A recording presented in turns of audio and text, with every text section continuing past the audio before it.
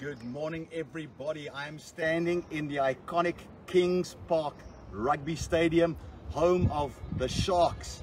We've just come out of a strategic planning meeting for Harvest Durban 2022 with our visionary pastor, Pastor At Boshoff. We've had a meeting here at the Sharks. They are so excited to host our Harvest event. We're trusting for the beginning of August.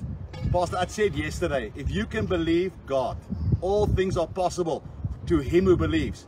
And we are trusting God that we will be having our Harvest Durban 2022 right here, Kings Park Stadium. I mean, this is an iconic stadium. It can seat over 52,000 people. 52,000 people.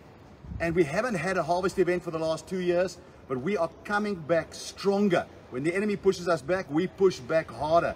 So we are trusting God for thousands upon thousands upon thousands of people to get saved right here in Kings Park. Aptly named Kings Park, the King of Kings and the Lord of Lords. It's his park, and we're going to have an amazing Harvest event with Pastor At, beginning of August.